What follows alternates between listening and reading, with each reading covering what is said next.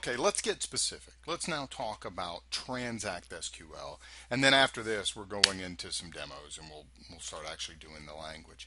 SQL's not new, right? You've known this already. It's not a new surprise, I think, for you.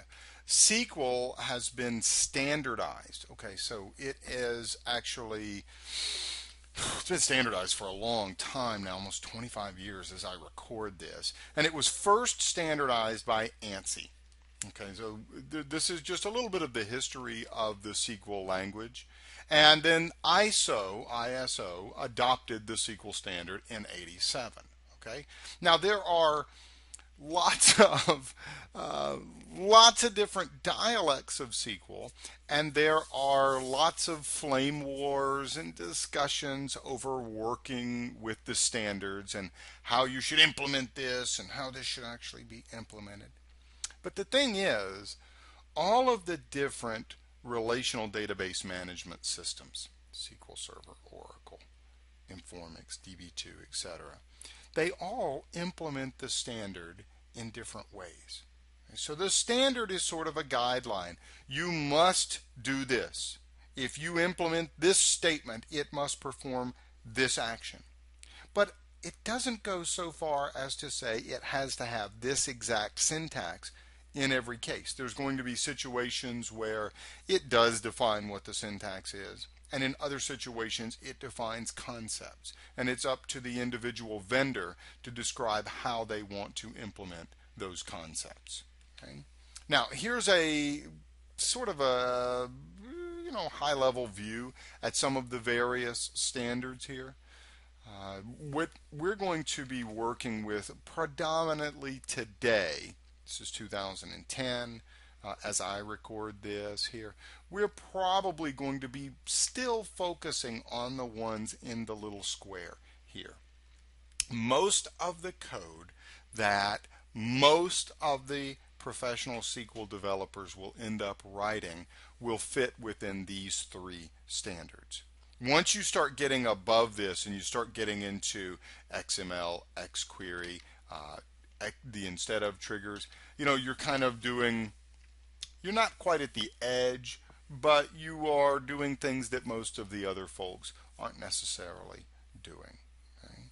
Now, that doesn't mean, just because a piece is written here in the standard, it doesn't mean that SQL Server implements it exactly as the standard suggests. Or it might mean that SQL Server implements part of this. Like, for example, the windowing functions, just to give you an example that you hear. The windowing function, I'm not going to get into what these are right now, but SQL Server only implements part of the standard. Doesn't implement the entire specification. So just because SQL Server doesn't implement all of it doesn't make it unuseful, doesn't make it not adhere to the standard. The standard will include things like you must include this to be considered conformed to the standard, or you must include part of this to be conforming to the standard. Now, working with standards is not new to you, I'm sure, right? I mean, you're probably familiar with at least one of these, HTML, PDF. Like, those are all standards, okay?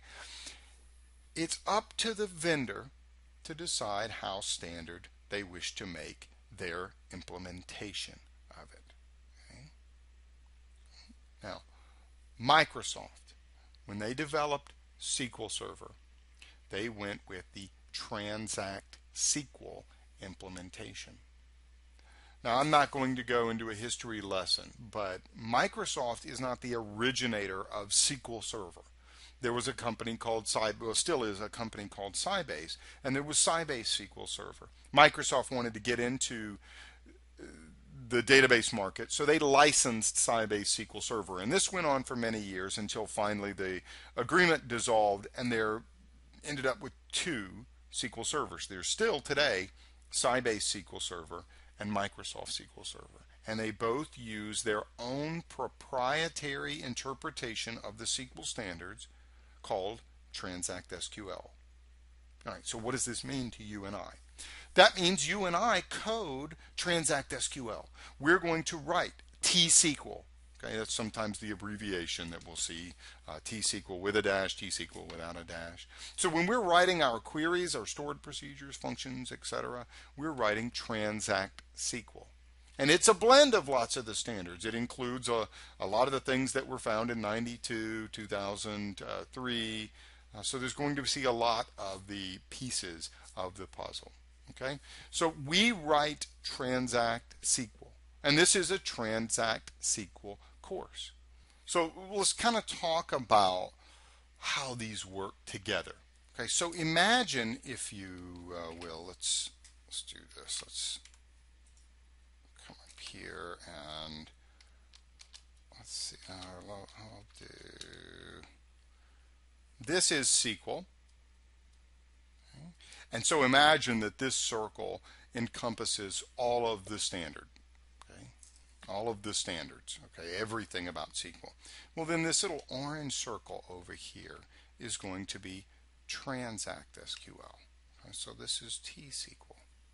Oh, that's actually bad.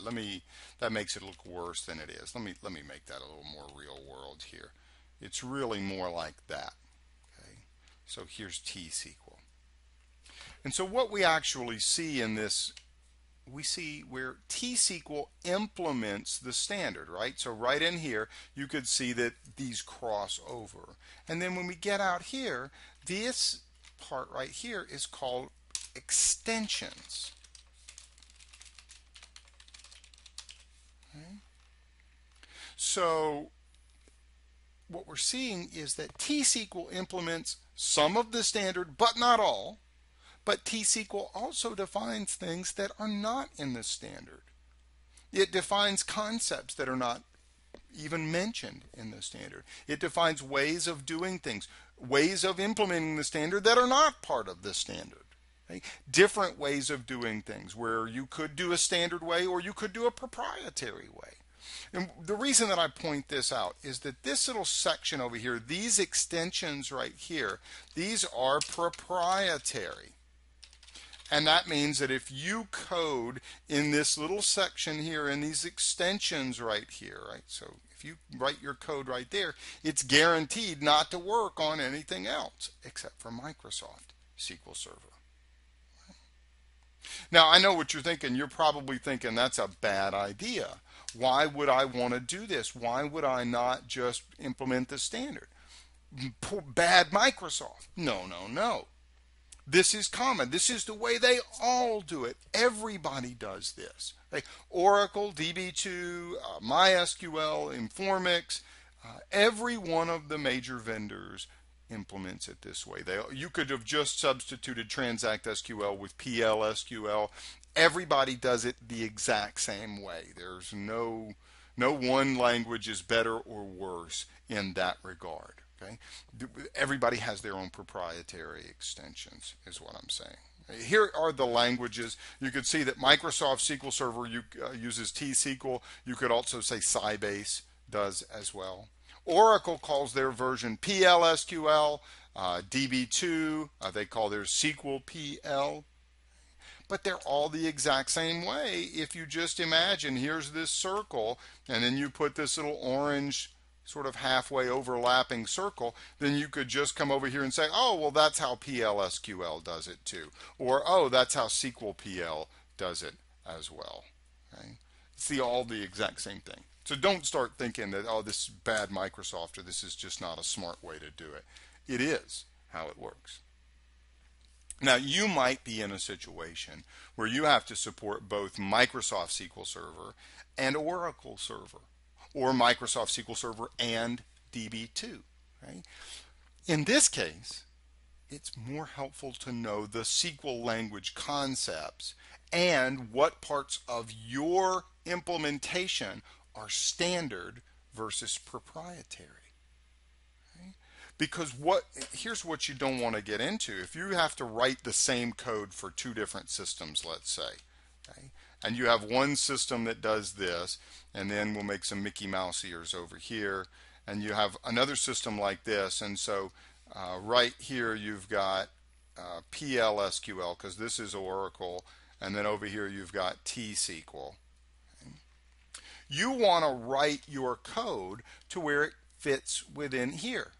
Okay? Makes it look like little fly eyes, right? And you could make a little smiley face. Anyhow, sorry.